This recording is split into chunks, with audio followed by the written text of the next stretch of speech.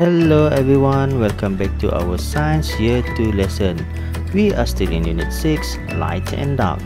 What are we going to learn today?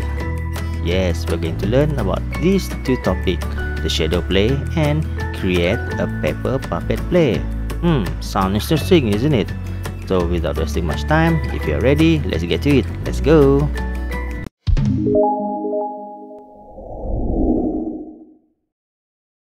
Alright, let us start this lesson with some revision.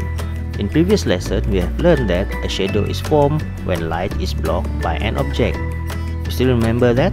We have done an experiment on this, isn't it?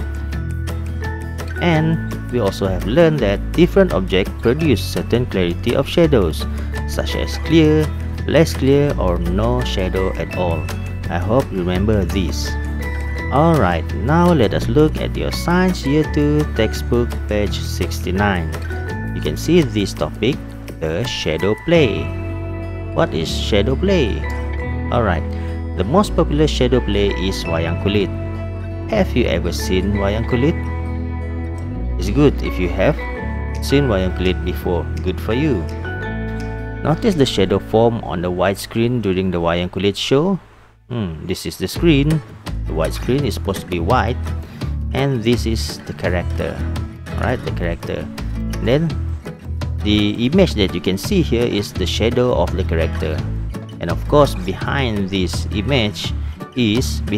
character is the light. Right, the source of light. And then in the shadow play, the shadow of the character is similar to the object of the character. The shadow is clear because the object of the character does not allow light to pass through. Sounds familiar, isn't it? We have done this investigation in our previous lesson. I hope you still remember. Next, let us look at this question. Amin and Khairul are flashing light onto a tree from different directions. How many shadows of the tree are formed? Why? Now, we look at this picture. This is Amin and this is Khairul. They are pointing a flashlight to the tree, onto a tree from different directions. The question here is, how many shadows of the tree are formed? There are two sources of light here, from Amin and from Khairul's flashlight. And then the question here, how many shadows are formed? Do you know the answer? And why? If you think there's only one shadow, why? If you think there are more than one shadow, why is that so? Alright, I'll share with you the answer, alright? Two shadows are formed because the light from two sources are blocked by the tree. You see here, there are two sources of light. The light from Amin's flashlight and the light from Khairul's flashlight. There are two sources of light, and both sources of light are blocked by this object, which is the tree. So there are two shadows formed. Alright everyone, I know not all of us have seen wayang kulit before, isn't it? Now I will show to you the characters of wayang kulit. From this video, let us look together.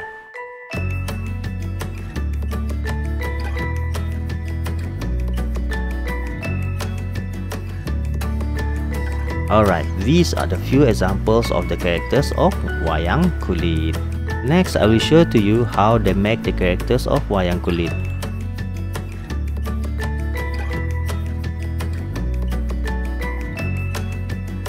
Alright, I know it is not complete if you cannot see how they play the wayang kulit, isn't it? So now I will share to you how they play wayang kulit. Alright? So basically, they have the story behind this, alright? Behind these moving characters, they have their own stories. See how they move this? This is the shadow of the character. And behind this screen, the white screen, they have one light. Right? This is how they play wayang kulit. Alright everyone, I know we cannot create our own shadow play like wayang kulit. It took us years of practice, but we can create a paper puppet play, such as the one you can see in your textbook, page 70 until 71. Alright, to create a paper puppet play, there are two main things that we need to prepare. We have to make paper puppet stage and paper character. Alright, first of all, to make paper puppet stage, there are few materials that we need to prepare and also paper characters. These are the materials: scissors, mahjong paper, adhesive tape, torch, box and clay. This is to make the stage. Right, the stage is where the paper characters and the screen will be projected. Right, and then paper character. Materials that you need are adhesive tape, thick paper, skewer. Picture of animal is optional. If you want to create animal's character, you need picture of animal. If you want to create human, you need a picture of human. You want to create plants, you need to prepare with picture of plants or anything that you like. Alright, but don't worry, if you cannot prepare these materials, I will try my best to explain to you all of the steps to make the paper puppet play. I hope you can experience this as if you are doing it yourself. Alright, now I will show to you how to make the paper puppet stage. As you can see in your textbook, page 70, you are required to make it like this. Alright, but for me, it's up to you. It's down to your own creativity how you create your own puppet stage. Right, let us look at the first step. Cut the front, back and top of the box to build a mini stage. As you can see like this. But remember, be careful with the scissors or the cutter.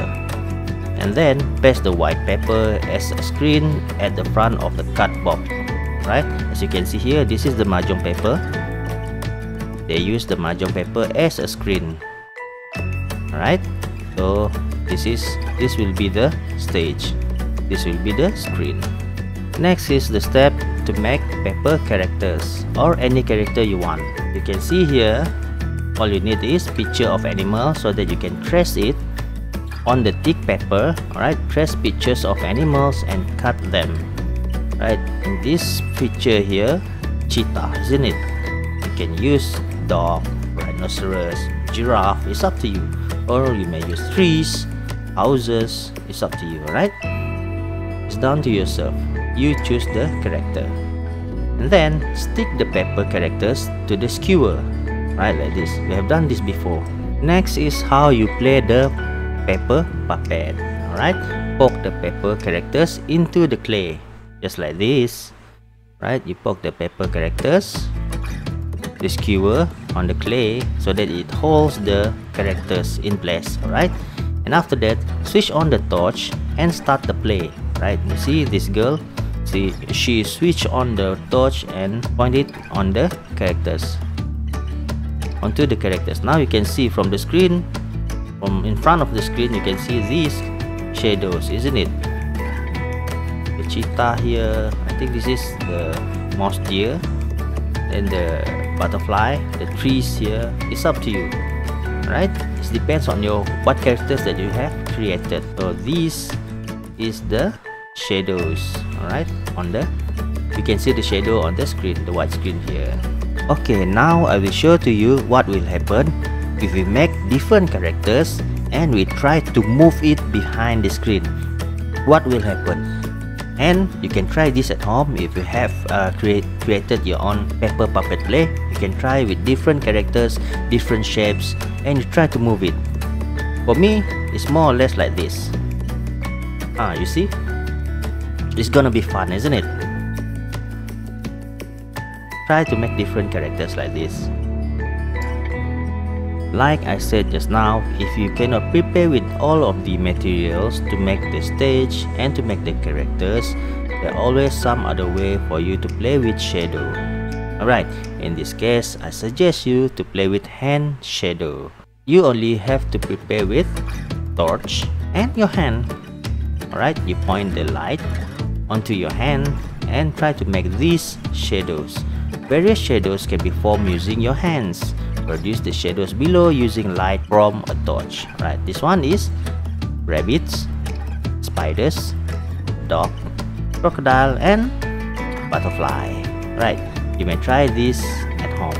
Next, after we have done with the investigation, with the shadow play and the experiment, I want you to complete these two exercises, which is in your Science Year 2 activity book, page 43 and 44.